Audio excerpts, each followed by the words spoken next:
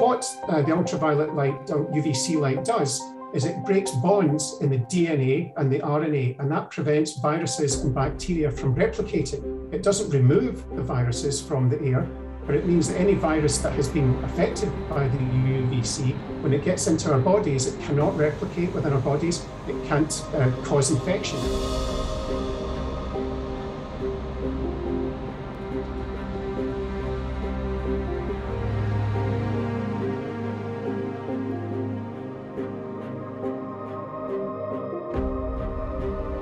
But we know from experiments in smaller chambers that the far UVC lights can in fact destroy human coronaviruses, and there's been trials for destroying the current COVID-19 coronavirus that is also destroyed by the far UVC lights. So what we used in the trials in Leeds was a bacteria which is actually more resistant to the UVC lights. So our working hypothesis is that if we were to employ these far UVC lights against airborne coronaviruses in the large chamber experiments and in rooms, that it would be even more effective against those.